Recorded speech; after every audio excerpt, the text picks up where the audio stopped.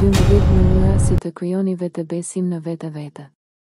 Ju jeni e mirë, jeni e zgjuar, jeni i rëndësishëm. Vetebesimi merr shumë forma, nga arroganca e Floyd Mayweather deri te vetë sigurimi i qetë i Jane Goodall. Besimi i vërtetë, në krahasim me projektin e besimit të rrem që njerëzit të maskojnë pasiguritë e tyre, ka një pamje të vetën. Kur bëhet fjalë për besimin, një gjë është e sigurt, njerëzit me të vërtetë të sigurt gjithmonë kanë dorën e sipërme të dyshim dhe të skalitur, sepse frymëzojnë të tjerët dhe i bëjnë gjërat të ndodhin.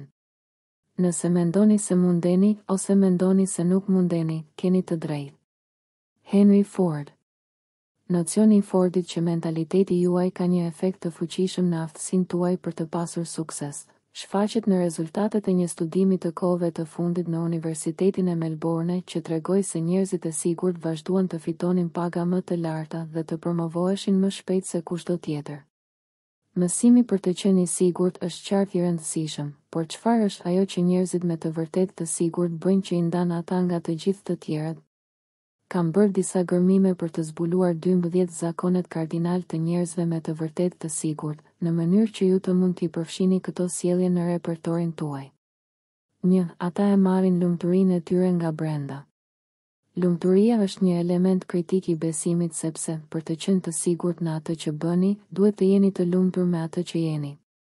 Njerëzit të cilët rrinë me vetbesim nxjerrin ndjenjen e tyre të kënaqësisë nga arritjet e tyre, në krahasim me atë që njerëzit e tjerë mendojnë për arritjet e tyre. Ata e dinë që, pavarësisht se çfarë thot dikush, nuk je kurrë aq i mirë ose aq i keq sa njerëzit thonë se je. 2. Ata nuk e kalojnë gjykimin. Njerëzit e sigurt nuk u japin gjykim të tjerëve sepse e dinë që të gjithë kanë diçka për të ofruar, dhe nuk kanë nevojë të ulin njerëzit e tjerë në një nivel në mënyrë që të ndjehen mirë me veten e tyre. Krahasimi i vetvetes me njerëzit e tjerë është kufizues. Njerëzit e sigurt nuk e humbin kohën duke i matur zgjuarsinë e njerëzive dhe nuk shqetësohen nëse të gjitha ata që takojnë nuk janë të latërsisë të duhur pasi secili është i veçantë dhe ka një aftësi në vetvete. 3. Ata nuk thonë po, nëse nuk dëshirojnë vërtet. Hulumtimet e kryera në Universitetin e Kalifornisë në San Francisco tregojnë se sa më shumë vështirësi të keni për të thënë jo, aq më shumë të ngjarë është të keni stres edhe depresion. Njerëzit e sigurt e dinë që të thuash jo është e shëndetshme, dhe ata kanë vetvlerësimin për të bërë të qartë numrat e tyre. Kur është koha për të thënë jo, njerëzit e sigurt evitojnë fraza të tilla si unë nuk mendoj se mundem ose unë nuk jam i sigurt. Ata nuk thonë me besim sepse ata e dinë që duke thënë jo ndaj një angazhimi të ri nderojnë angazhimet e tyre ekzistuese dhe u jep atyre mundësinë për t'i përmbushur ato me sukses. 4. Ata dëgjojnë më shumë se sa flasin. Njerëzit me vetbesim dëgjojnë më shumë se sa flasin sepse nuk mendojnë sikur kanë çfarë të dëshmojnë. Njerëzit e sigurt e dinë se duke dëgjuar dhe duke i kushtuar vëmendje të tjerëve, ata kanë shumë më shumë gjasa të mësojnë dhe rriten. Në vend që të shohin ndërveprime si mundësi për të provuar veten ndaj të tjerëve, ata përqendrohen në vetë ndërveprimin, sepse ata e dinë që kjo është një qasje shumë më e këndshme dhe më produktive për njerëzit. 5. Ata flasin me siguri. Është e rrallë të dëgjosh frazat si unë nuk jam i sigurt dhe unë mendoj. Nga njerëzit me vetebesim. Ata japin idetë e tyre me bindje dhe siguri. 6. Ata kërkojnë fitore të vogla. Njerëzit e sigurt u pëlqen ta sfidojnë veten dhe të konkurrojnë, edhe kur përpjekjet e tyre japin fitore të vogla.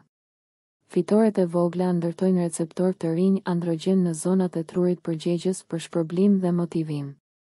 Rritja e receptorëve të androgjenit rrit ndikimin e testosteronit, gjë që rrit më tej besimin dhe padurimin e tyre për të trajtuar sfidat në të ardhmen. Kur keni një seri fitoresh të vogla, shtimi i besimit tuaj mund të zgjasë me muaj. 7. Ata ushtrojnë. Një studim i kryer në Institutin Kërkimor Lindor të Ontario zbuloi se njerëzit që ushtroheshin 2 herë në javë për 10 javë, ndjeheshin më të aftë nga pikpamja sociale, akademike dhe atletike. Ata gjithashtu vlerësuan imazhin e trupit dhe vetvlerësimin më të lartë.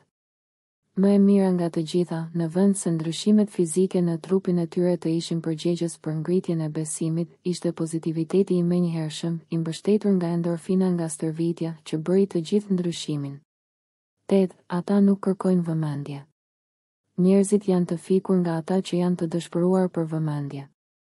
Njerëzit e sigurt e dinë që të jesh vetvetja është shumë më efektive se sa të provosh të jesh i rëndësishëm. Njerëzit kapin qëndrimin tuaj shpejt dhe tërhiqen më shumë nga qëndrimi i duhur se sa ajo, ose sa, njerëzit që ju njihni. Njerëzit e sigurt gjithmonë duket se sjellin qëndrimin e duhur. Njerëzit e sigurt janë mjeshtër të përhapjes së vëmendjes. Kur ata po marrin vëmendjen për një arritje, ata shpejt transferojnë fokusin të gjithë njerëzit që kanë punuar shumë për t'i ndihmuar të arrijnë atje. Ata nuk e dëshirojnë miratimin ose lavdërimin sepse e tërhiqin vlerën e tyre vetjake nga brenda. 9. Ata nuk kanë frikë të jenë të gabuar. Njerëzit e sigurt nuk kanë frikë të pranojnë gabimin. Atyre u pëlqen të bëjnë mendimet e tyre atje për të parë nëse ata qëndrojnë në këmbë, sepse mësojnë shumë nga kohërat kur ata janë të gabuar dhe njerëzit e tjerë mësojnë prej tyre kur kanë të drejtë. Njerëzit e vetë sigurt e dinë se për çfarë janë të aftë dhe nuk e marrin personale në momentin që dikush i thotë që janë të gabuar në atë situatë. 10. Ata e vendosin kokën e tyre në rrezik.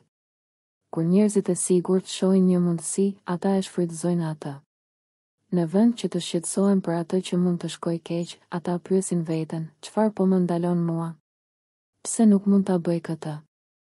Dhe ata e kërkojnë atë.